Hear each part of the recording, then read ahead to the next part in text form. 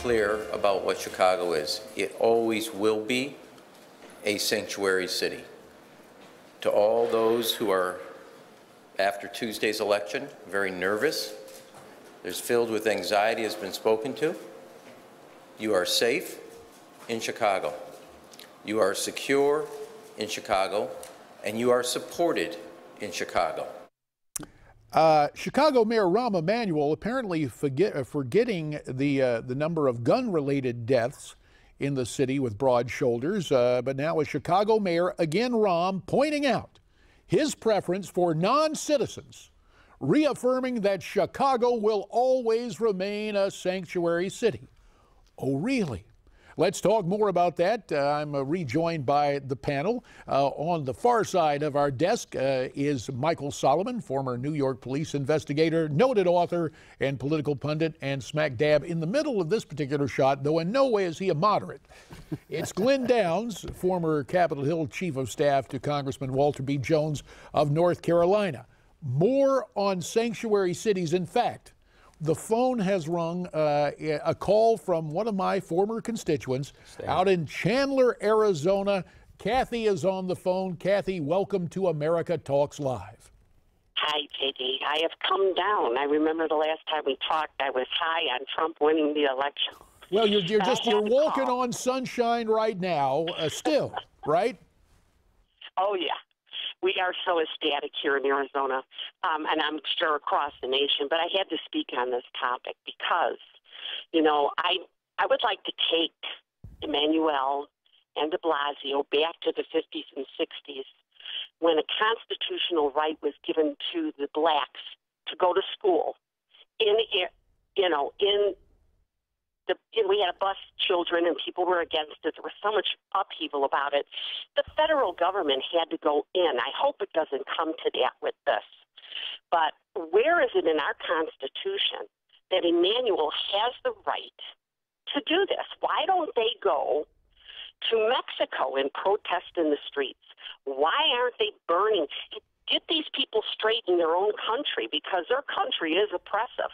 Well, let's go to the first topic there, which, Glenn, is why does Rahm think he can basically ignore the law? You know, we've heard from the left that conservatives are in favor of nullification of laws. What Rahm Emanuel, Bill de Blasio, and the big city mayors and the L.A. police chief are arguing is nullification.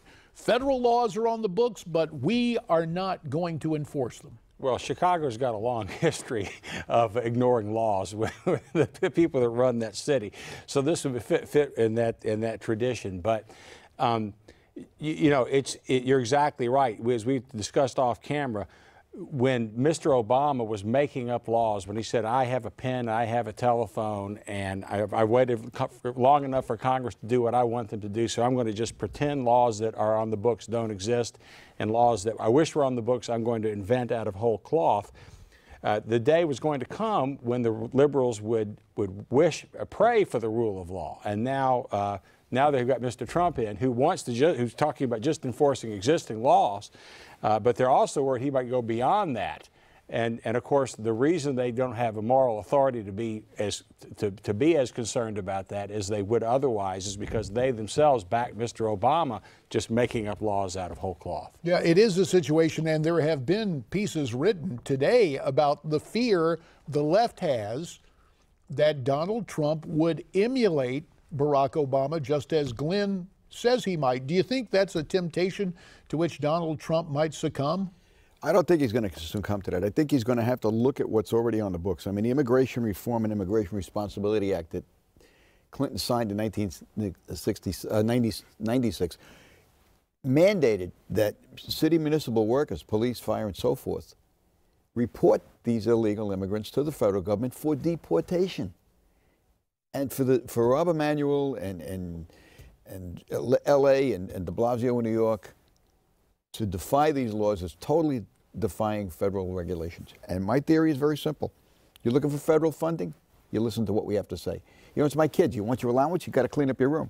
Well, this is what we said you got to do, and if you want your allowance, this is what you got to do. And it's that simple. And you know what I want to bring back immediately? I think one of the very first things that Congress should pass is Kate's Law. For Kate Steinle. Kate Steinle. Well, that becomes the message, because we know the wailing and gnashing of teeth will start if Congress actually pulls those purse strings in, saying it's real simple. You don't enforce federal law, you're not getting federal dollars. And we can just imagine the crocodile tears the alphabet networks and the big city newspapers are going to cry.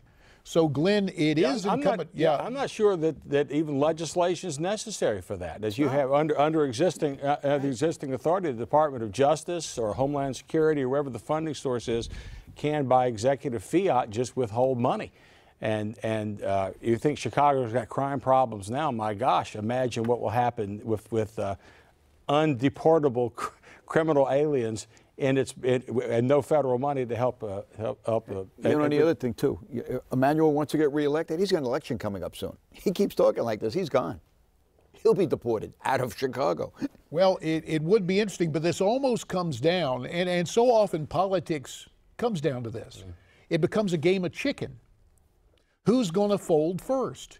And that's why it is important to have a Steve Bannon and others in the White House to make this about Kate Steinle, to make it about the parents of American kids who were brutally murdered and attacked by illegals, and to absolutely reinforce the message. You know, here's the irony. Even for the, quote, good illegals, the first act they commit is in violation of American law. And so you have that, and I guess the question becomes, you know where Ryan is on this thing. He wants to run for the hills. We heard him Sunday say, oh, no, there's not going to be a deportation force, conveniently ignoring the fact that we have a border patrol right now, and we have immigrations, customs, and enforcement. What is their job? Under a law-abiding president, it would be to enforce, to be the deportation force. So some of these guys are going to get cold feet, and it's going to take a message saying, whoa, hang on a minute now. Here is the significant harm.